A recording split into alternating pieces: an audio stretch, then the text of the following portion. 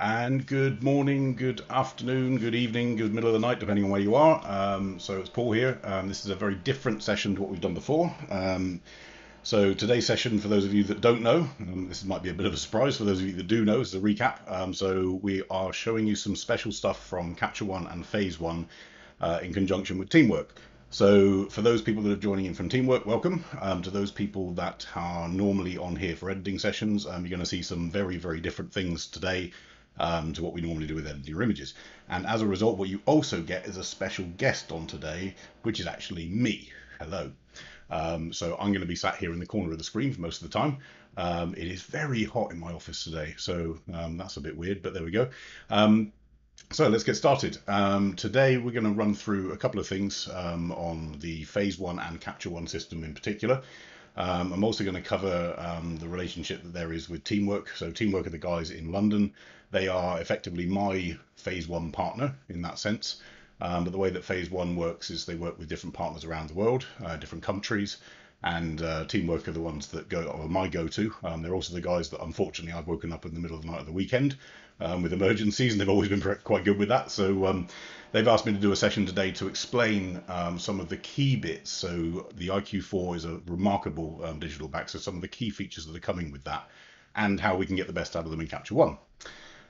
So let's have a little look. So we're going to cover those three things today. So first is the sensor.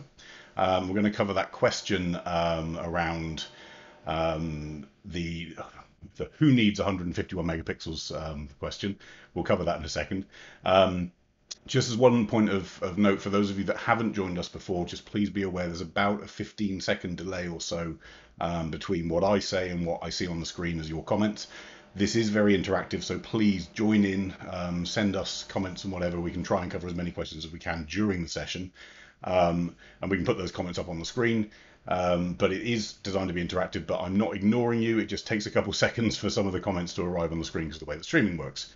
So IQ4 150, and that question, who needs 151 megapixels? Well, I do. That's the first thing, and I'm going to cover that in a second.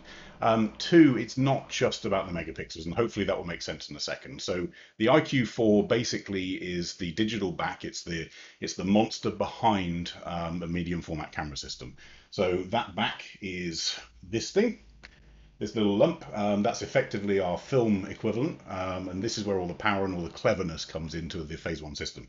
On the front of it, you can put a load of tech cams, whatever tech cam you want, or you can use Phase One's new field camera, which is the XT, which is this little beauty. I'll show you some shots from it in a minute.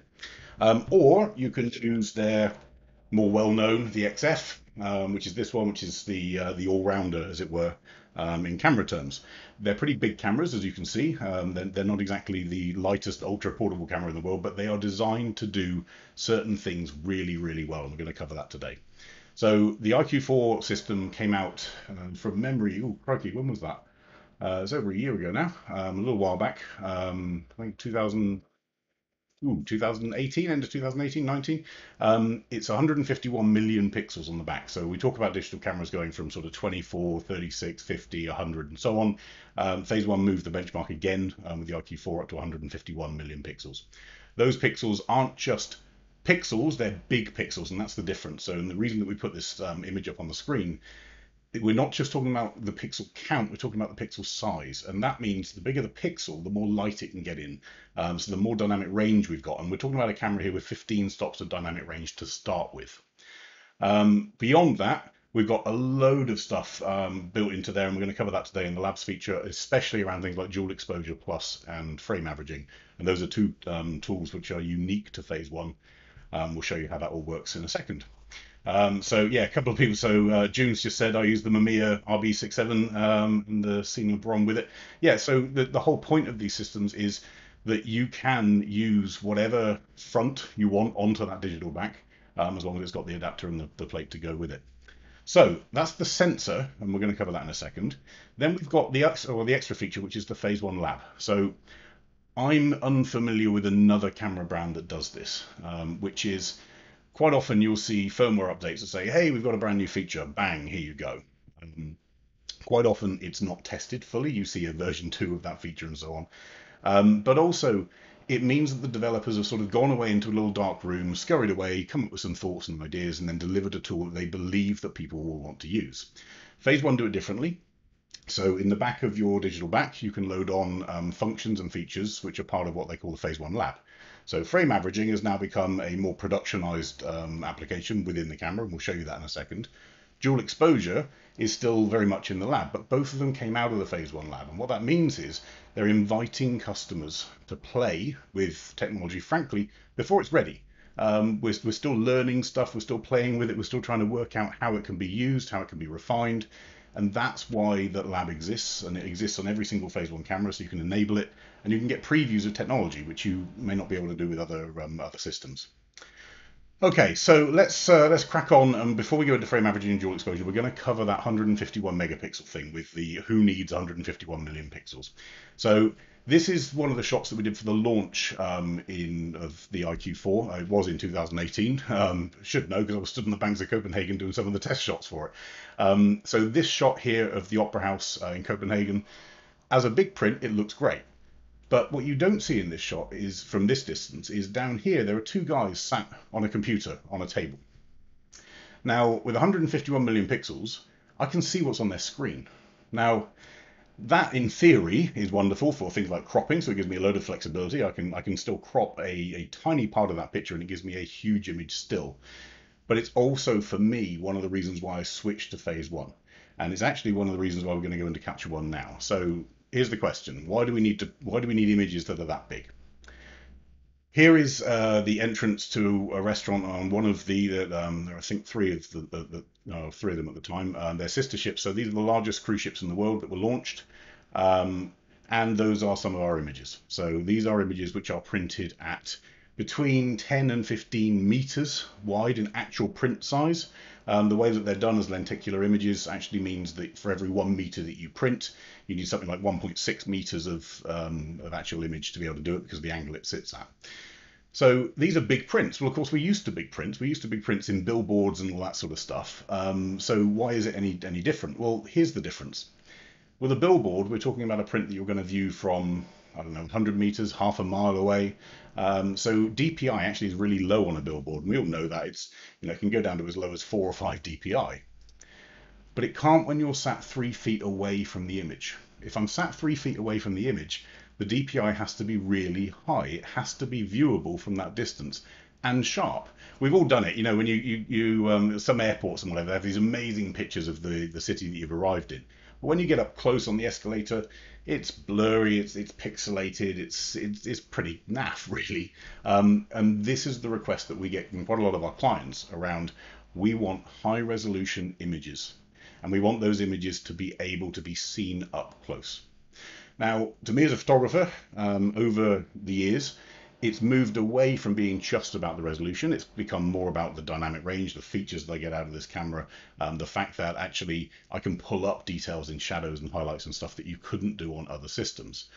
But my primary reason for getting into Phase One in the first place was purely around resolution, and it's done me proud. So from my perspective, we have clients that we wouldn't have had if I hadn't been able to produce one single shot that was big and high resolution. So what does that look like in terms of high resolution? So these are obviously low-res JPEGs that are sort of snapshots around of that place.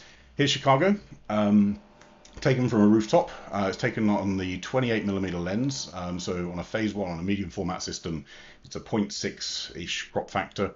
So that's about a 17mm equivalent on 35mm.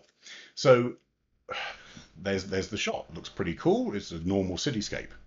But let's have a look at what these guys are doing in their apartment.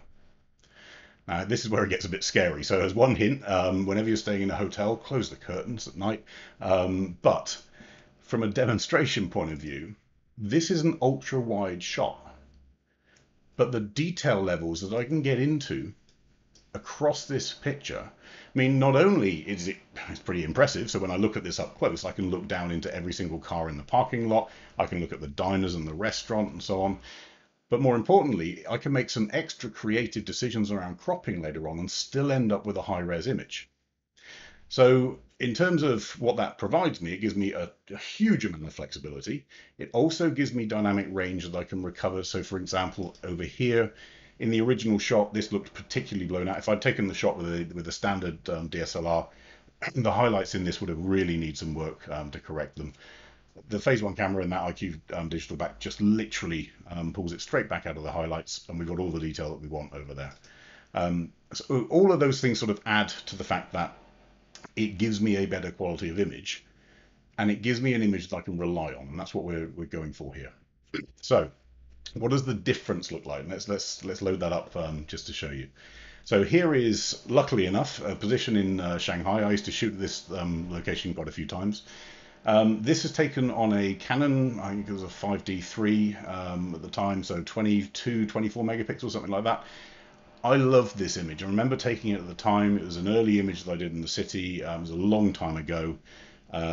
But as a long exposure cityscape image, it really worked. And actually, at the time, I remember sort of zooming in and thinking, oh, cool, look at all this details. This is 100% now you're seeing on the screen. Let's go into 200%. 300% we're starting to struggle. 400% we're starting to see some real pixelation. We're losing some detail.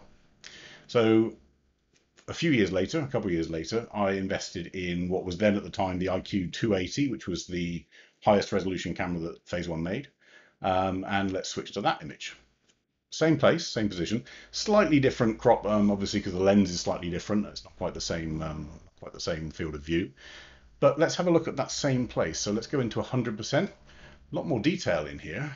So let's have a look at 200% or even 300%. And I've now got a lot more detail compared to the equivalent.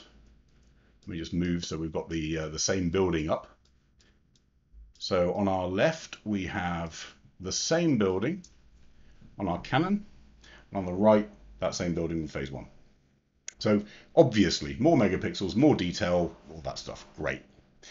But then Phase jumped it again, and then, as I say, they released the IQ4 with 150 megapixels. There was 100 in between, which was fantastic. I used to use that one too. But I went to the same place with that 150 megapixel camera. So we went from a Canon at 24 to Phase at 80. Let's go to Phase at 150 megapixels. Now, again, this was actually taken on this bad boy, the XT, with an ultra wide, so it's a 23mm lens, medium format. It's a Rodenstock lens. It is tack sharp. It is a stunning piece of glass. So the angle's slightly different again, but let's go and have a look at our buildings over here. And there we are at 100. Let's go up to 200. Now this one's got a little bit more distortion in it from the lens profile itself. I haven't corrected it for it in here. But let's go back to the 80 megapixel version from Phase One. And of course the lighting's slightly different, but let's zoom into the equivalent on each and look at the difference between the 80 through to the 150. Now, I'm talking about pretty obvious things. Is 150 million pixels better than 80 megapixels? Of course. But for the time being, let's go back to the 24, in fact, out of the Canon. And let's just zoom into the same sort of level. Okay. So there's our stating the obvious segment done. Is 151 megapixels better resolution than a 24 megapixels or an 80 megapixels or even 100 megapixels? Yes. But it's not just about that. It is actually about dynamic range. Because forget the detail. Let's just forget that for a moment. And obviously the detail is pretty impressive. If I load up all the frame sizes together, there's our Canon in the middle. There's our 80 megapixel in the center ring. And there on the outside is that 150. Now, in reality, they're all the same roughly field of view, but look at that frame size. I can actually fit several of the standard DSLR shots into one. But it's the dynamic range that's the killer here. Because not only have I got a lot more detail in the shadows here, let's look at the equivalent on that Canon, into there and we're losing stuff. But let's look at our highlights. So let's take this piece of road here, and let's take this piece of road here. And yes, of course, we're getting more detail on those traffic trails simply through the resolution itself. But what we're not doing on that Phase One back is we're not blowing out highlights that didn't need to be blown out in the first place. So let me just go into the same sort of position as this. And it's about not losing detail. It's about the fact that with those 15 stops of dynamic range, that Phase One back is able to capture everything from the brightest highlight to the darkest shadow. And then once we've got that data in the histogram, we can then play with it in Capture One later. So it's about not losing it off the ends first so that we can play with it later. We may choose to make those shadows darker. We may choose to make the highlights brighter. But I can't choose to do that if I don't have them captured in the first place. And again, in fairness, if we go back to the 80 gave me just the same sort of feel with that dynamic range as the 150. So this is the 80 on the left, corrected, not so much of a lean as the one on the right. Um, and we look at the difference in that dynamic range and all that detail in that shot, and it is stunning compared to what we were working with only a couple of years ago. Okay, so that's why I print big. One of the reasons is we've got the need for it. Let's look at, so we've got cityscapes like this. We can zoom into this road section here. We can see every single strand of detail in every single traffic trail individually. But it's not just city stuff, it's landscapes too. So this is the Firefalls at Yosemite, a standard sort of landscape image. We got lucky last year. This year they weren't so lucky out there, unfortunately. But at a certain time of year, the way that the sun falls on the rocks, you get this amazing effect of fire sort of falling down the rock face. But here's what I can do. I can go have a look at every single element of that fire/water, every single rock, every single specular highlight, every single reflection. We can even go up here and we can look into this mist up here. So I have the ability not only to see all that detail, but I can recompose some of this stuff later on. If I'm going to chop this into a landscape format of image, I'm not worried about resolution because I've still got enough that I can print big, even while changing that crop. Same applies for, shots like this. I mean, this is sunrise. I can choose to sort of nuance this shot and take different crops out of this without worrying about any loss of resolution whatsoever. So where are we at so far? The 150 megapixel looks real and real and more neutral.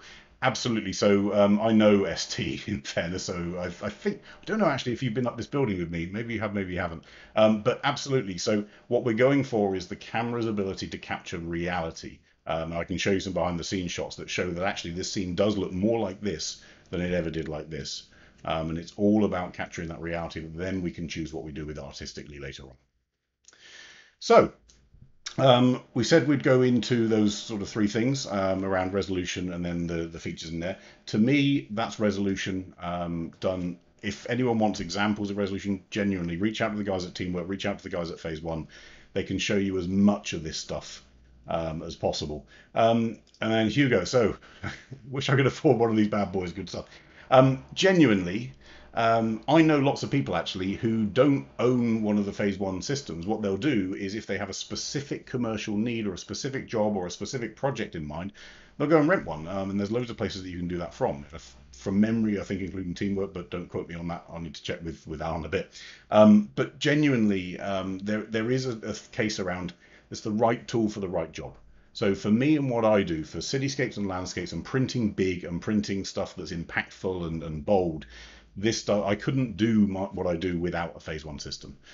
However, if I was shooting a rapid fire concert series at night, the Phase One camera may not be the best tool for that particular job. I might be better off with another tool. So it's around knowing what tool to use for what particular application, and then working out what you want to do with that. So as I say, a lot of people will use them from time to time. They'll borrow one for a particular project or whatever when they need that resolution or when they need that dynamic range for something that they know. Okay, so that's resolution. If anyone's got any questions on resolution, pop them in the comments and we'll pick it up. But that's why I use that Phase One system. Frankly, it's resolution and dynamic range. But then we move on to the fun stuff, which is the labs. So let's look at this particular image. So this was shot in New Zealand. So New Zealand is one of my favourite places to visit on the planet. And at the moment it's a little bit out of bounds, but we'll hopefully get back there soon. Both of these shots, so where you see this line, the shot on the right is shot at 125th of a second. The shot on the left is shot at 125th of a second.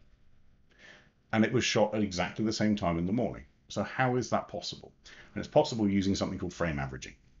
So we're going to go into a little bit of theory. Sorry about that. Let's start off with exposure triangle. So hopefully everyone's familiar with this. It's the boring exposure triangle that everyone's had to learn at some point or other as they were trying to do, particularly with long exposures and get the exposure balance in your camera.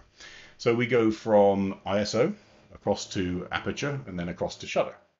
Now, as it stands at the moment with traditional cameras, the exposure triangle is there to effectively equalize those three components to get the perfect exposure. But a byproduct of that is that in order to equalize, sometimes we have to actually end up changing the amount of time that we're capturing on the sensor or on the film. So, for example, if I was in an area where I wanted a huge depth of field, and I wouldn't recommend this, but let's say we wanted to move it to f32, and I've got my ISO at 50, and it's pretty dark outside. All of a sudden, a 30th of a second isn't going to cut it. So I'd have to move it down to maybe 1 second, maybe 2 seconds, and so on. So not only then am I balancing my exposure triangle, I'm also increasing the time that the shutter is open and capturing data. As I increase time, I capture more motion, more blur. So that's one thing that quite often as landscape photographers we want to do. We want to catch long exposures. That's why they're called long exposures. It's an exposure for a long time. So we'll use things like filters and so on. And what the filter does is it cuts the light coming in, obviously, and that means that for the same aperture and the same ISO, we can have a longer exposure time. But that comes with lots of problems. So all the standard filter problems, so vignetting and color cast and all that sort of stuff. But also we have things like, and I remember I've done sort of 3-minute exposures and boats come across the horizon and stuff like that. And your shot is completely ruined as a result of that. And the reason it's ruined is because if I don't complete my calculated exposure time, I've actually then lost the correct exposure for that scene. So what the Phase One guys did is very clever. They've separated time from exposure through something called frame averaging. So instead of having to worry about my exposure affecting time, I can now worry about time and exposure independently. I can set my exposure for the correct exposure for that scene, and then separately I can choose how long I want to capture the motion for. And the way that it does that is effectively it takes every single individual frame and every individual pixel, puts it into a bucket in the middle, and then works out the average of all of those recordings, and then gives you one raw file at the end. So this isn't the camera system giving you, I don't know, 200 raw files for you to then blend later on. The camera gives you one pure, clean raw file that's the correct output for that exposure over the period of time that you've decided you want to capture that exposure for. A couple of other benefits. So this is that interchange that you've seen just now on the sample picture. I don't have to dangle a load of glass filters over the edge of a building. That's a pretty big benefit for a start. Secondly, and more importantly for me, I can decide how long I want that exposure to be, not controlled by what filters I've got in my bag, but whatever I choose. So if I choose I want a 1.5 minute exposure, but I don't have the right ND to push that up to 1.5 minutes, it doesn't matter. As long as I get the exposure in a single frame correct, then I'm able to actually have the whatever length of time or whatever movement and motion and whatever in that shot according to what I want rather than according to what the equipment I have in my bag. So from that perspective, this gives me ultimate flexibility. Extra one as a little added benefit. I can stop recording at any point in time. So that cruise ship scenario, so I'm sat there taking a picture of the Opera House, wonderful, I see a cruise ship coming, I've only done 2 minutes of a 10-minute exposure, fine, I'll just stop recording. I stop the time. I don't have to stop worrying about the exposure being underdone or anything like that and having to recover shadows, because my exposure was correct whether I did 1 frame, 10 frames, 100 frames, or 1,000 frames. The time is separate now from exposure, and that's what frame averaging gives us. So let's have a look. That shot that I showed you earlier in Capture One. Funnily enough, we actually used it as a reference shot for frame averaging. It was actually shot on the XT camera as well. So there are a couple of benefits that come with frame averaging, and there's some things to be aware of. So first off, these 3 images are shot from exactly the same position on exactly the same roof. The one on the left, obviously ISO 200 for 3 seconds, but it was frame averaged, which meant I had a 3-second exposure taken again and again and again and again for 80 seconds, and then averaged in the camera. The camera is a pretty powerful computer nowadays in there, and it gives me one raw file of all of those things combined. Middle shot, we've got an ISO 800 shot, we had to, for 1/4 of a second, at 80-second frame average as well, and you'll see why in a second we did that difference. And then we've got the shot, which is just a single normal exposure. So again, ISO 800, quarter of a second the same, but a single exposure. So instead of averaging all of those frames out, we get the detail. So let's have a look at those top bits. Because here's one of the other benefits of frame averaging. And this is something that quite often we just refer to frame averaging as, oh, it makes long exposures easy. It also gets rid of noise. So if you think about what frame averaging is actually doing, it is looking at every single pixel and it's taking the average of all of the frames that it collected to produce one raw file. Well, of course, noise is average. Oh, sorry, it's random. If I average out something that's randomized, I get something that's a much cleaner result. So those two shots that you're seeing on the screen, the one on the left, ISO 800, it's a quarter of a second. It's a single shot, single exposure. This is traditionally the way that we would have done a quarter of a second exposure. Now, of course, I could do it for longer with a long exposure with a filter, but introducing the filter, I've got the risk of color cast. I'm putting something in front of the lens. I've got the risk of more spots on the filter. I've got the risk of vignetting in that shot. And on top of all of that, the filter itself, unless it's completely factory level clean, it can also introduce some stuff on the frame that we really don't want. Plus, I don't really want, actually, from a personal point of view, my days of hanging over the edge of a building with loads of pieces of glass and hoping that they don't fall. And yes, we take precautions, but in reality, it is a risk. Those days are gone for me. I'd rather go the safer route. Let's switch to frame averaging. So on the frame averaging shot on the right, it's still an ISO 800 shot. It's still a quarter of a second. It's still from the same scene, but it did a quarter of a second exposures again and again and again over 80 seconds.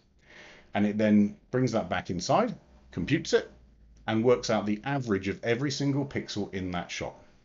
If we think about the way that those storage buckets are working, it also means that to push the highlights to be clipped is really difficult, and to push the lowlights to be underexposed is really difficult because of the nature of the fact that it's averaging out those pixels.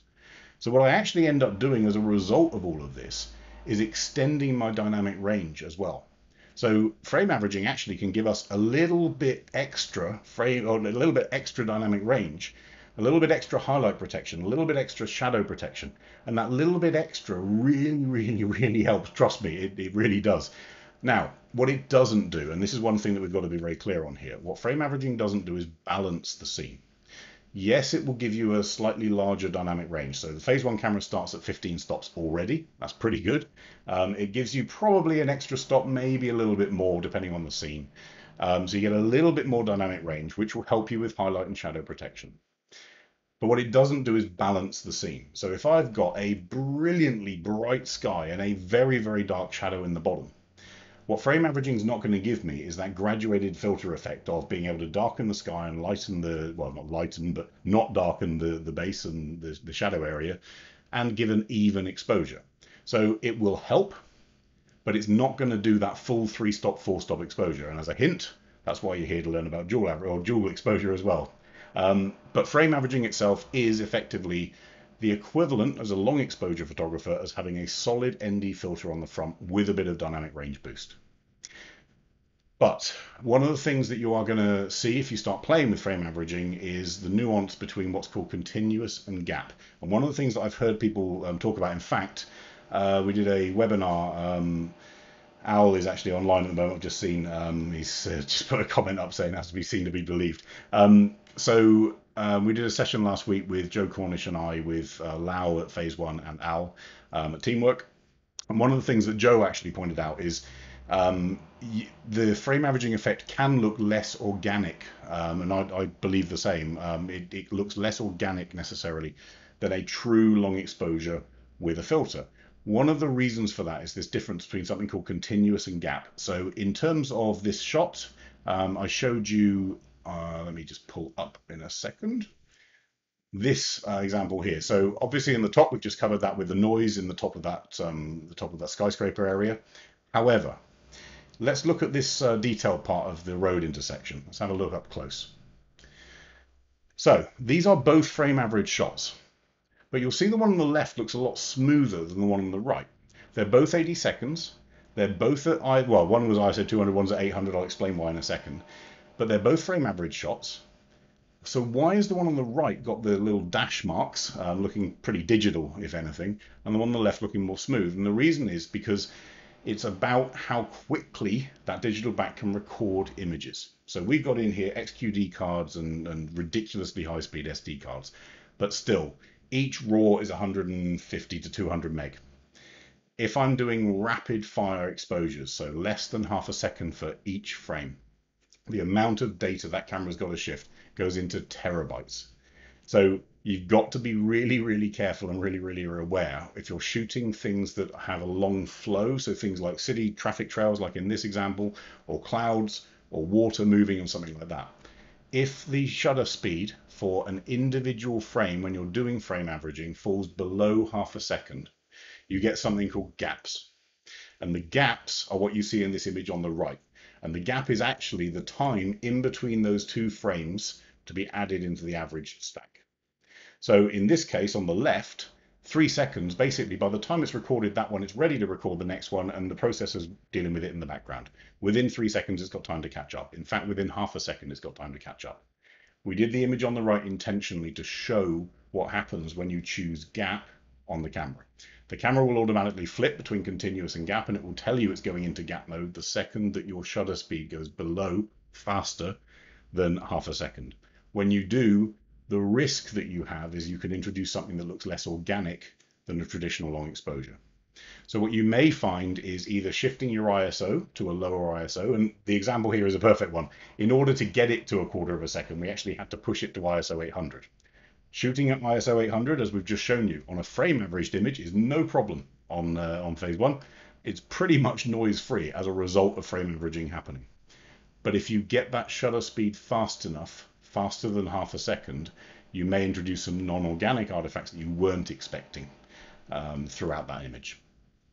Okay, so where are we? David's just asked, so how do you best determine how long to frame average for a specific set of settings? Well, this is the beauty. Good question, and it's the beauty of frame averaging. So here's that whole, let's go back to this one, the old the lesson with Paul time. Here's the cool bit. With my exposure separated from time, I can choose the two completely independently. So for example, as long as my exposure is within the bracket of continuous shooting, which is what I would try and aim for, typically for a long exposure, then how long I capture is based in my head around how much motion I'm trying to capture in the image.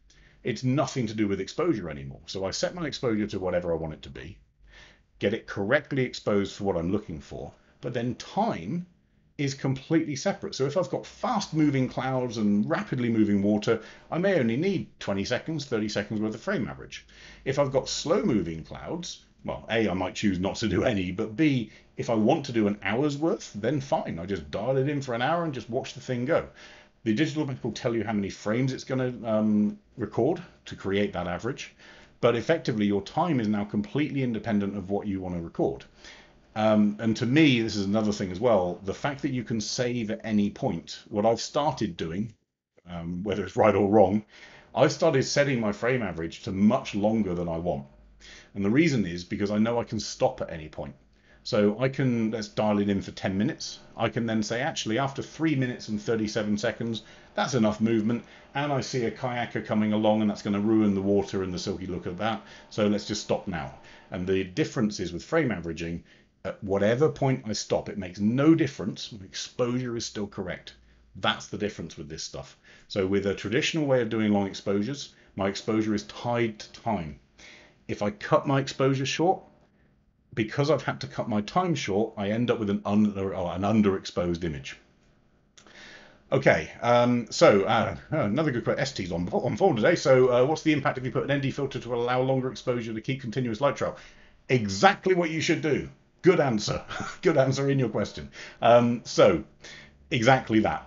If I'm sat at a place where I have dialed in the settings that I need and it's coming into, let's say, I don't know, 30th of a second, I'm going to add, if those are the settings that I want, of course I could try and reduce my ISO, I could try and reduce my aperture, but I don't really want to get into the place of sort of f22s and all that sort of stuff.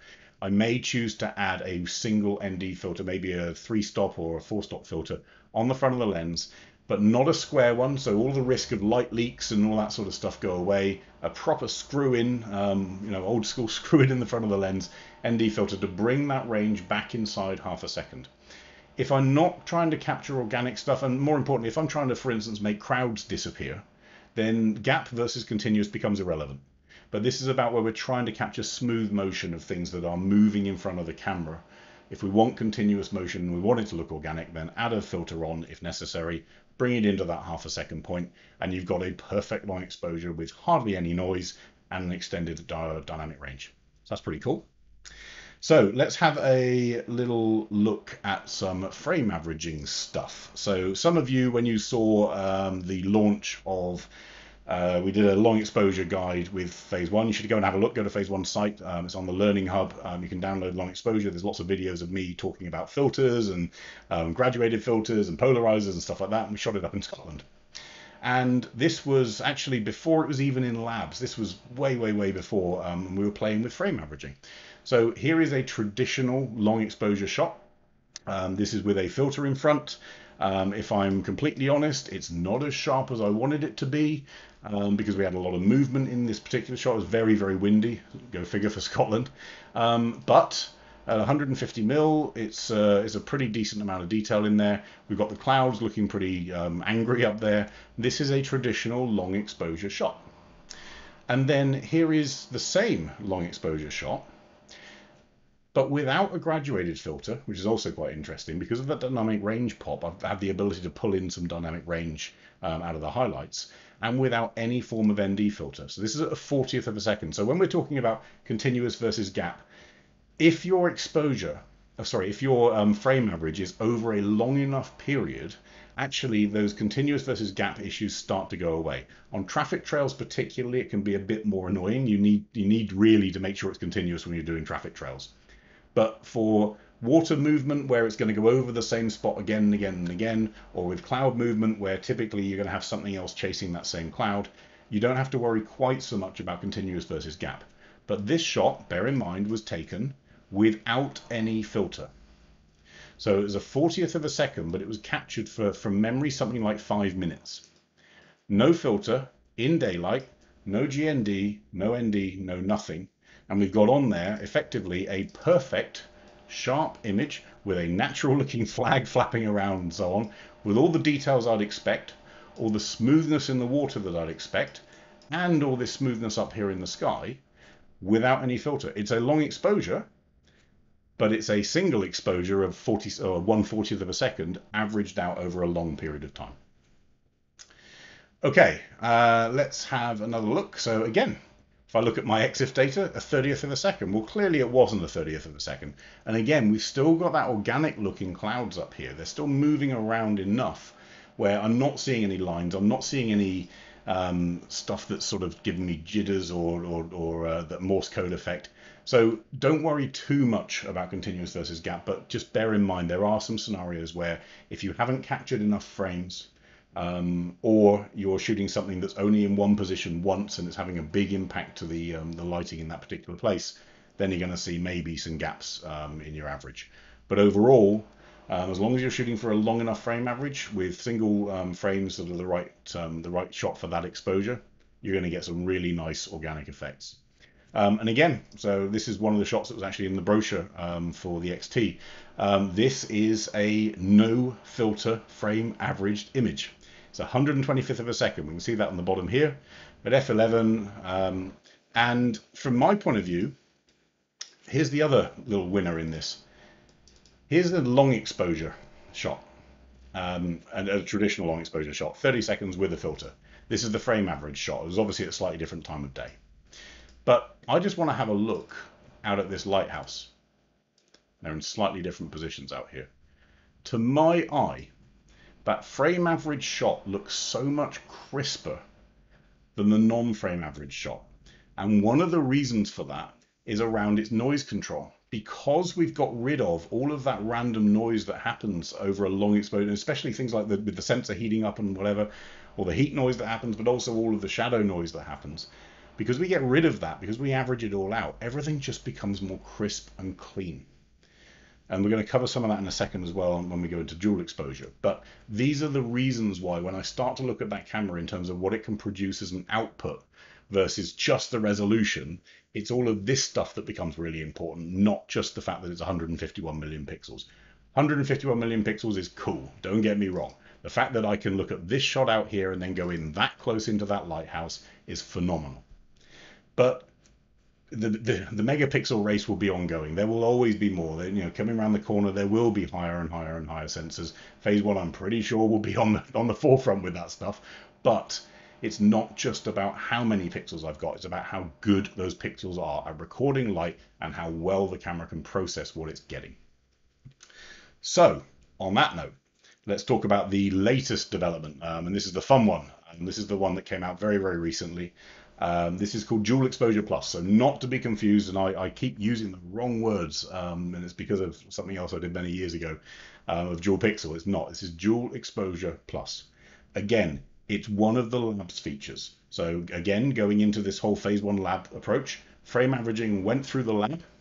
It had a lot of feedback with users. It had a lot of stuff that was going on about how to use it best, how to get the best out of it, how to maybe look at some different use cases for it and how people were actually using it, and then refine it, and then get it ready for production. Dual Exposure Plus is in the lab right now. So it is still being refined. It's still being worked on. The developers are still coming up with new ways that it can be used. They're still getting loads of customer feedback before it becomes a production piece of software or tool on the camera. But if you own a Phase One camera, you can turn this on. You literally go into, let me just load it up. You go into the settings on your digital back. You go into lab features and turn them on. Then, as you swipe in from the right-hand side, you'll see extra features. And one of them is this little logo for dual exposure. So dual exposure, put very simply, is effectively the way that the camera can take two very rapid exposures, pretty much they feel like they're at the same time, 3 stops apart, and effectively average them in the camera, if you think about it in those terms. It's not quite averaging, it does it slightly differently, and I'm not going to go into the technical stuff that I couldn't claim I know inside out. But just in the same way as frame averaging, it's automated. With dual exposure, I dial in my base exposure for my highlights. So I expose to get my highlights correct. Then the camera is going to automatically calculate a 3-stop difference. And at the exact same time that it starts that process of taking the base exposure, it will also start the process of taking the shadow exposure, which is 3 stops different. Now, why 3 stops? Let's think about this. Typically, when we're doing something like a landscape scene or something like that, one of the most useful filters out there is a 3-stop GND, right? Whether it's soft or hard or whatever, most people will stick around 3 stops, sometimes 4. It's very extreme. You've got to be to sort of 5 or 6 stops. So a 3-stop filter is kind of that winning combination between balancing highlights and shadows. But that's only good to me if the highlights and shadows with a GND filter are in one particular place. So if you've got highlights at the top and shadows at the bottom, or vice versa or whatever, because obviously you can turn it. But if I've got a lump of highlights and a lump of shadows, that's great. What happens if I've got a lump of highlights and a lump of shadows that are mixed up? Well, there's no filter in the world that's going to help me with that. So typically what I'd end up doing is bracketing. And bracketing has some other challenges, which is when you have to blend it together. So what Phase One have done is they've come up with a new function, hence Dual Exposure Plus. It's dual exposure because it takes 2 exposures. And the plus actually for me is more about the result of it, because what it delivers is a camera that goes from 15 stops of dynamic range to a camera that's genuinely delivering for you 18 stops of dynamic range. Your average camera out there is something between 12, 13, maybe some are 14 stops of range, but you've got to really be pushing it and up there to get to 14 stops. Phase One obviously at the highest point up there, they're at 15 stops with the standard sensor. With Dual Exposure Plus, that gives you another 3 stops. Now remember, a stop isn't just, that's not just 3 more than 15. For every stop, it's double. So I've doubled, quadrupled, and times the light by 8 times in what I can capture in that single frame in terms of its highlight or its shadow in order to create one correctly exposed image. I've got so much more envelope in my histogram that I don't have to worry about underexposing or overexposing, and therefore I can reduce the number of times I'm looking at bracketing an image. So let's have a look at an example, this example here. So we actually tested this out in Miami, down in Collins Avenue. So here's a shot. This is a shot that is exposed for highlights. It's a single shot. It's on the Phase One XF camera without dual exposure enabled, but with the function on the camera. So it's underexposed. We'd all agree with that. Let me just turn on to my histogram here. We've got a huge amount of data here in the shadows, but also a little bit of data up here in the highlights. And that data is obviously where these areas up here are exposed up at the 245, 250, and 255 level in the histogram. So this is exposed for those highlights. Now, of course, with 15 stops of dynamic range, I can pull up a huge amount of detail. So let me just pull up all the shadows. Let's go to 100. Let's pull up the levels of black, which is basically the lowest part of the histogram here. So maybe the bottom 4 or 5% as well. And we could also, if we wanted to, use our high dynamic range tool to pull our highlights and our whites down. If we really wanted to. Personally, I leave them a little bit up there because I like the fact that they sort of glow. But yeah, we've got some great recovery in there. And let me just zoom in to maybe 200%. We're looking pretty good in a single shot. So let's copy those exact settings. So if I look at my dual exposure version, exactly the same exposure as before. It was still 0.8 of a second at f8, and I'm going to apply those same settings. Okay. Let's look at these two side by side. So there's my single shot. There's my dual exposure shot.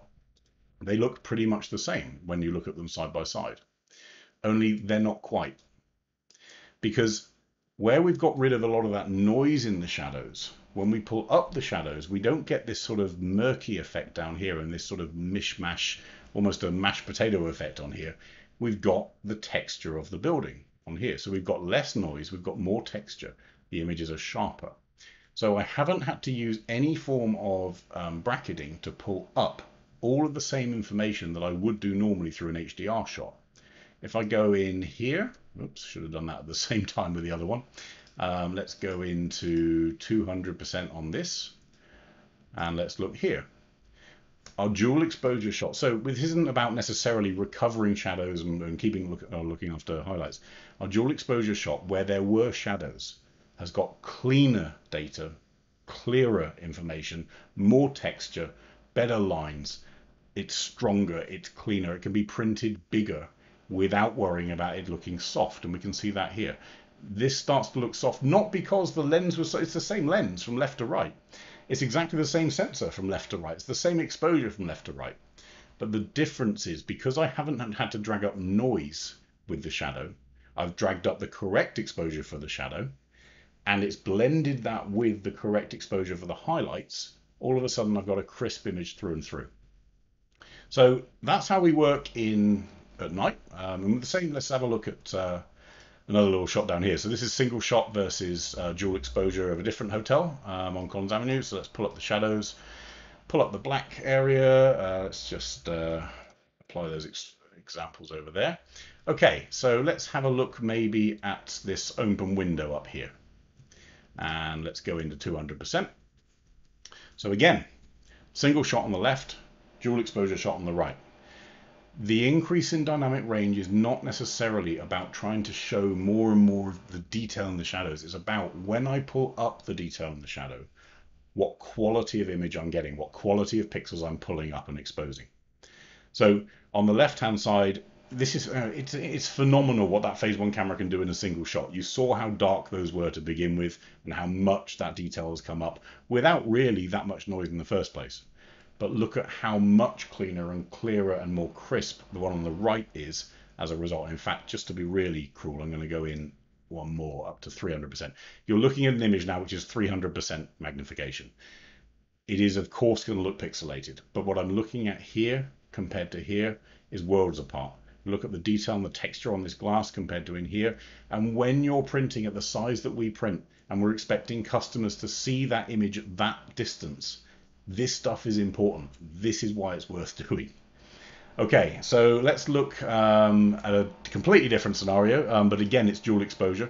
So again, dual exposure, I go onto the camera, I go into the lab function, and I choose dual exposure. I set my single exposure for my highlights in my image. I then allow the camera to automatically work out what 3 stops longer is in terms of exposure time, and it will do that same shot at the same time and put them together as one raw file. Just as one thing to bear in mind for those of you that are trying this on a phase one system, the same thing with frame average as well, actually.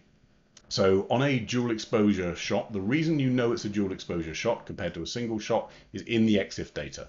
If I look at the vendor firmware line up here on the left-hand side, you'll see it says IQ4 150MP, version 7. So if you want to put this on your camera, make sure you're running version 7 on your firmware version.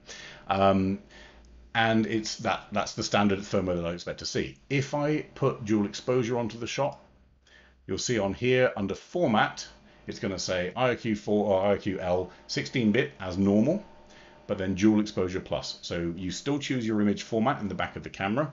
Whatever you chose here, you then see this addition of dual exposure plus.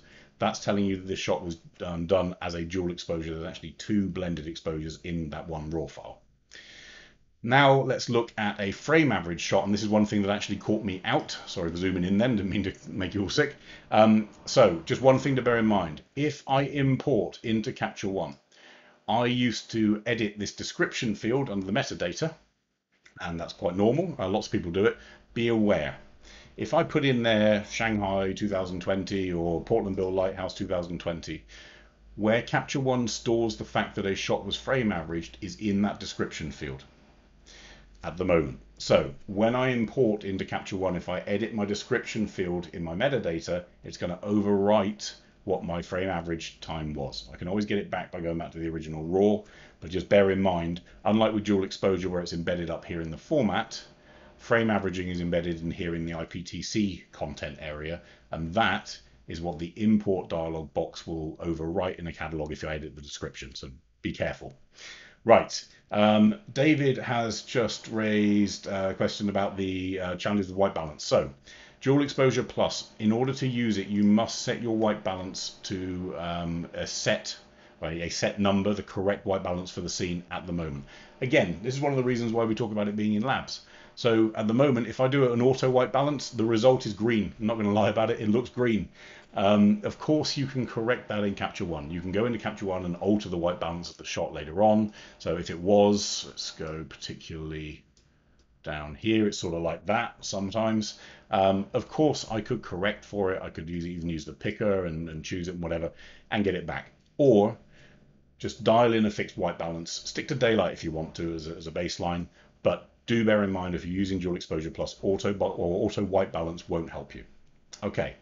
So this is a shot, this is why I look so tired. It was at 4 o'clock in the morning yesterday and the day before we tried as well. Weather wasn't particularly great, but later on we'll show some of the sunrise stuff.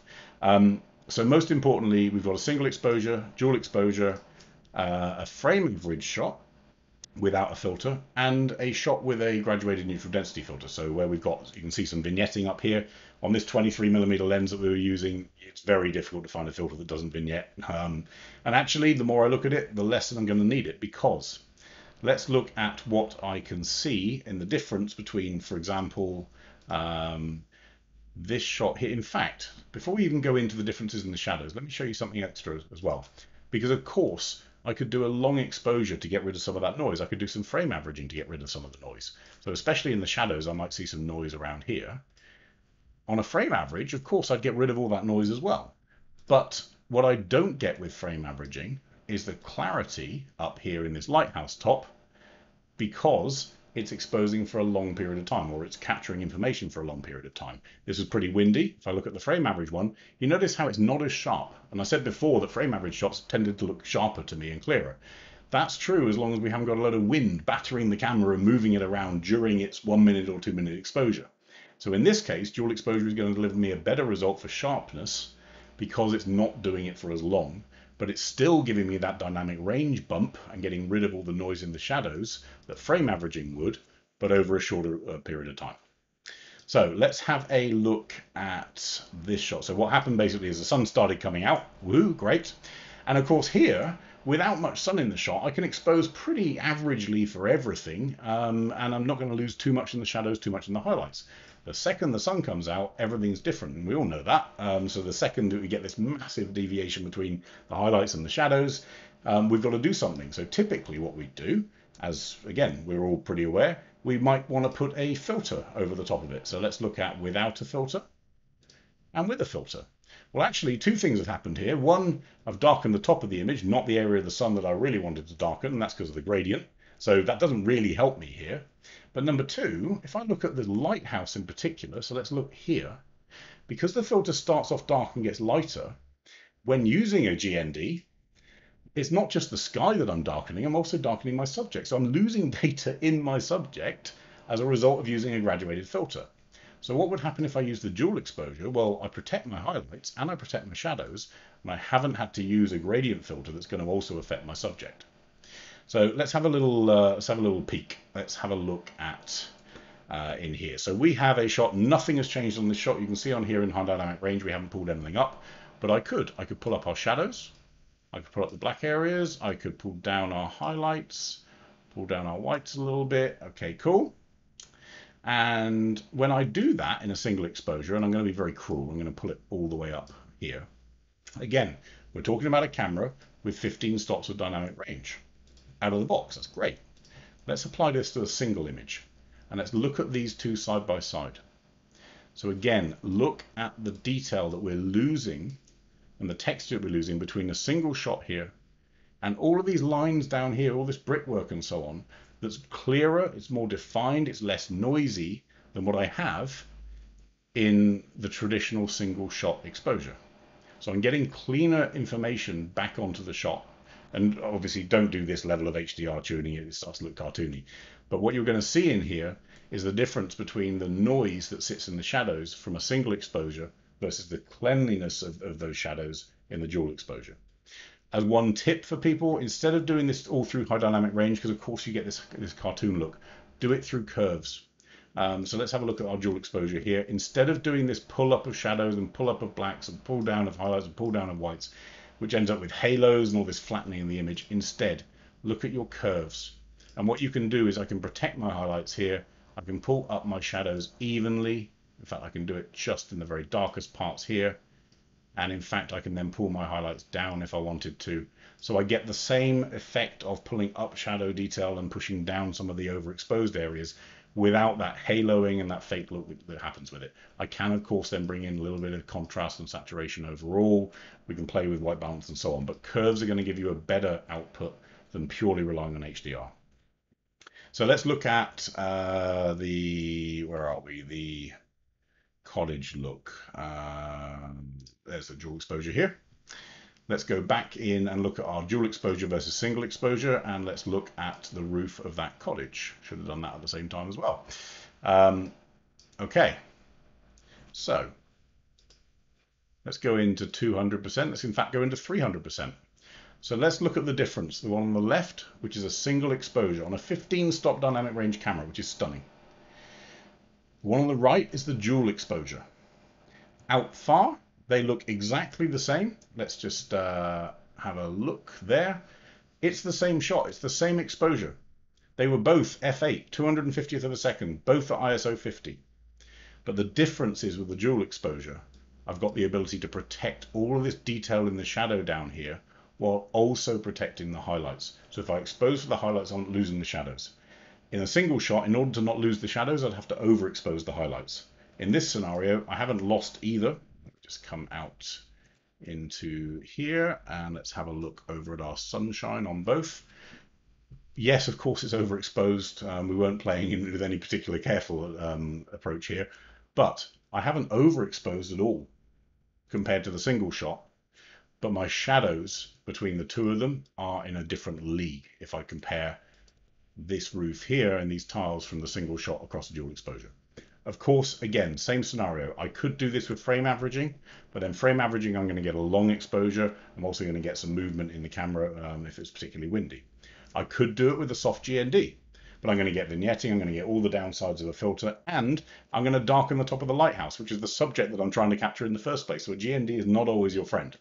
I could do it with bracketing. So I could take a dark bracket, a middle bracket, a middle exposure bracket, and a light bracket for the shadows. But a couple of things will happen with that. Number one, if anything has moved, like, I don't know, in this case, grass, trying to blend those two shots together is going to be a nightmare. Two, the actual blending of it, well, I've got to make a load of decisions and it's a load of work later on to work out what to do it. And some of these automated tools that are now promoting how wonderful auto HDR is, honestly, I wouldn't touch them. I've played with them. They're not what they promote. You are better off getting it right as much as we say in camera as possible. Dual Exposure Plus gives you the ability to try and get more of that data than you could possibly do before in the camera in a single raw file. Remember, it's not generating bracketed shots or anything like that. It's generating a single raw file that you can still play with. Okay, so we've run through today. That was the point of today. The IQ4 150 was 151 megapixels. Why do we use that sensor? Because it's got a huge dynamic range. It produces amazing clean shots that are massive for me to either print as they are or crop to whatever I choose. We've got frame averaging in there, which is one of the lab's products. And frame averaging gives me an amazing ability like this one to create long exposure effects, but without the need for all those heavy ND filters and so on. And it's also getting rid of any noise in the shot by averaging out the noise across all of those different frames. And it completely separates the idea of time from exposure, which to me opens up a whole new level of creativity. Then we've got Dual Exposure Plus. So in those times where we don't want a long exposure, where we just want to pull up the detail and the shadow without losing texture, without losing sharpness, and without having to worry about bracketing or doing any of the blending and so on that's done in Photoshop and whatever else, we can just do it out of camera with a single button with a Dual Exposure Plus. And Capture One is designed, of course, so that when we pull this in, it's going to pull up all that detail that I want with a single click. Okay, so that's us pretty much for today. For those people that have questions and so on, that's effectively where we're going to end today's session. By all means, please have that conversation, continue that conversation. So we've got on here, I'll show you some contacts in a minute, but also bear in mind, we've got that Facebook group that a lot of you are already in. So please join that. That gives us the ability to play with some of this stuff sort of offline behind the scenes and answer questions and so on ongoing. For those of you that are wondering about using Capture One, take a look over there on our YouTube channel, which lots of you are on at the moment. You'll see on there pro tips and all that sort of stuff. All of that stuff is free. Go get it and you'll learn how to do, exposure correction and before and after tools and clarity and dust spot finding and all that sort of stuff. For those of you that want to talk to the guys at Phase One or Teamwork, Phase One is obviously phase1.com. Genuinely talk to Teamwork. Get a play with one of these. If you want to have a chat with them and say, I'm not sure about one of these Phase One cameras, I want to play with one for a while, they'll help you do that. So give the guys a shout. Al's been on here for a little while already, watching some of the comments, but give them or drop them a line, have a chat with them. They are great guys. I work with them quite a lot, and they will help wherever they can. But more importantly, a lot of this stuff is great on screen, but you really can't see some of the quality of the output from these cameras until you've played with it yourself in your environment with what you shoot. So genuinely have a little chat with those guys.